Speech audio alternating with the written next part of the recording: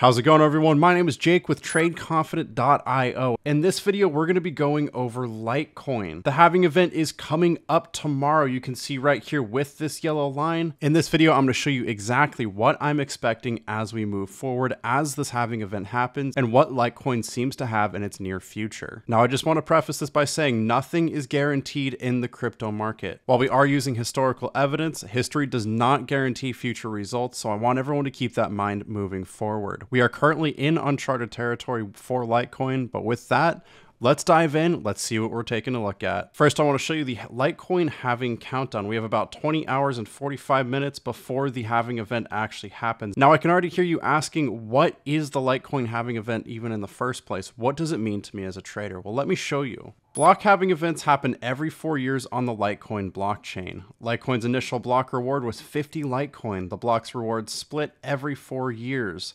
This lowers the rate at which Litecoins are generated. The halving is periodical and is programmed into Litecoin's code. Current Litecoin block reward is 12.5 Litecoin, and after the halving, the block reward will be only 6.25 Litecoin. Interestingly, halving will end approximately by the year 2142. Essentially what this means is after the Litecoin event here, the supply of Litecoin is going to drop, or at least the rate at which supply is created. This means that Litecoin will be harder to come by, and by the laws of supply and demand, we actually should see the prices of Litecoin increase. However, this is not guaranteed, but what I can tell you is we are very, very likely to see some pretty significant volatility in the market. That is exactly what I'm expecting, but from historical data, I'm going to show you that really quickly.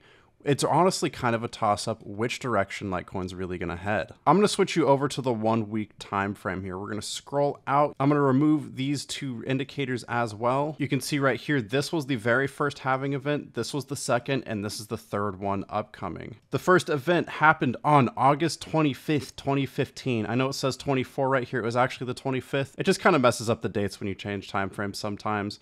The second one was on August 5th, 2019, and it'll actually be August 2nd here, 2023. Now here's the pattern that we're seeing. Right before the halving event, we see a pretty significant move up. Right here, significant move up right before the halving event. This is not quite as significant, but there is a general upwards trend right before the pump. After the first halving event, we ended up moving pretty much sideways until about 2017 here, before we saw a massive spike in Litecoin followed by a drop and then the move up in anticipation of the next halving event. The same thing happened with the second halving event. In fact, we actually got a drop before that, a little bit of a pump, and then the consolidation happened.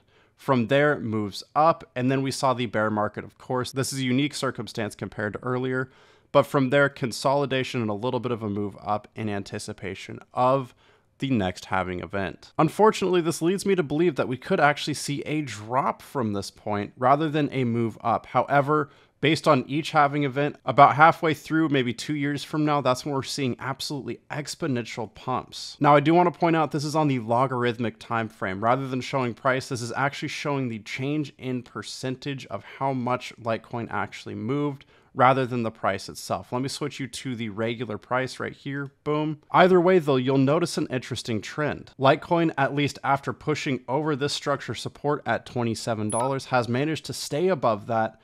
And after we tested right here, actually, let me raise this up a little bit right there. After we tested right here at $414, we have not managed to go above that. Each of these pumps right here and right here, again, happened about 2 years after the halving event. So honestly, right now could be a very interesting time to buy Litecoin in anticipation of the next couple of years. This is in contrast to Bitcoin right here, who tends to see massive moves forward and then insane parabolic moves to the upside as 2 years happen. It looks like with Litecoin, we could actually instead, let me clear the screen for you real quick, be anticipating a move down followed by a move up about 2 years later. Now, since we are on the weekly time frame, what you're seeing right now is that price versus whale money flow is about in the middle of its chart. This means that whales really could move either up or down at this point. They're very, very neutral. However, you're seeing a 54% chance of a drop. This tells me we are a little tiny bit more bearish than we are bullish. And this actually supports the theory that after the halving event, we're going to drop to around this structure support at $27 again before seeing insane pumps, possibly as high, if not higher than $414. But again, this right here, this move, the crazy parabolic move, could take as much as 2 years or more to happen. So right now for me, Litecoin is more of a buy and hold. We are looking slightly bearish. I think that could bring us down to structural support at $27.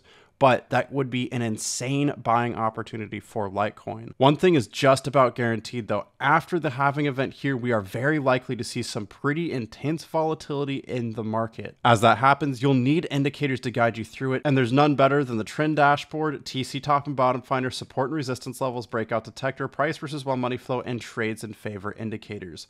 These things absolutely crush this market. It's insane how well they work, how easily, no matter if you're a beginner or an expert, you can predict the market with these indicators. If you want to get access to all these, I know I would, you'll want to grab them at the links in the description down below. Just go ahead and scroll down, click show more, and the indicators are going to be the second link. Go ahead and click that. It'll bring you to the pro indicator page with over 4,000 downloads and counting. Now right here, interesting point that I want to show you, the pro indicator pack has 2 different discount codes. You can either use the member discount for $150 off or the non-members for just $50. Now our membership is only $59 a month, and what this means is it's actually cheaper to get a membership right here and buy the indicators using this discount code than it is to buy the indicators without the membership. So sign up, links to that are in the description down below, but let me show you how to get access to these indicators. You're gonna wanna click the pro indicator pack, click I want this right here. From here, all you need to do is fill out your information, click pay, and it'll offer you the TC top and bottom finder for $400 off. Click add to cart, make sure your information is correct, click pay, and you'll be the proud owner of our state-of-the-art indicators. After the indicators are loaded up, you're just gonna be looking for some volatility in the market as this plays out. Pay attention to the price versus while money flow and trades in favor, especially the breakout detector, support and resistance, TC top and bottom finder, and trend dashboard